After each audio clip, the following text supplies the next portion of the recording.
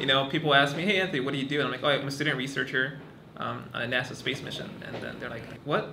What the heck? Like, you serious? I'm like, yeah, you know, we're funded by NASA. You know, we interact a lot with them. Essentially the way it works is, you know, we have questions, we need guidance, we'll ask them. I'm currently the lead of the fabrication sub-team. So in the fabrication sub-team is, well, we make the physical components of the satellite. When I walk through the doors, I go into the lab and basically we have like a schedule of parts. Like they send us parts one by one and we have to make them and we know which ones we're working on. So I open up the I open up the file of which part I'm working on.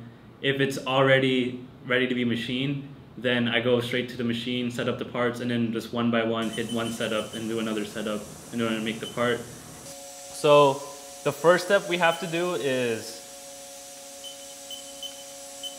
we have to probe the part, which means we have to define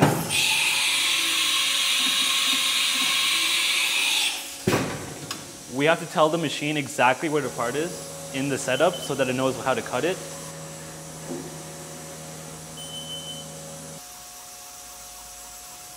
I just decide like around 0.2 inches above, I'll keep it.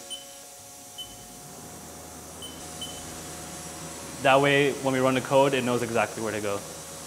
So that goes into what I do. So I'm structures lead, and I'm the lead mechanical engineer. So on the structures side of things, I manage, you know, the chassis, make sure components do integrate well with our chassis, things that essentially do things fit. So I kind of go in, you know, make sure everyone's on track. You know, my job as lead mechanical engineer is to make sure that we meet our deadlines, make sure that the mechanical side of things gets done when they need to get done.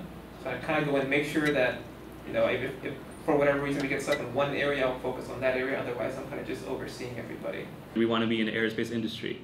And this is the best thing I could possibly be doing because it's basically like I have a job in industry already. And I've learned a lot personally. I've been lucky enough to get flown out to NASA bases out in Virginia, you know, interacted one-on-one with these NASA engineers. And these are like, you know, best in the world, like best of their field. And they're just like, hey, you know what, like, you're a student, you know, this is a great experience, you're learning a lot. We'll show them our design and they'll tell us, you know, where our flaws are, where we can improve on. And even then, like, sometimes we'll surprise them. Sometimes they'll say, hey, you know, this is a really good way of doing it. Like, maybe we should even do it this way.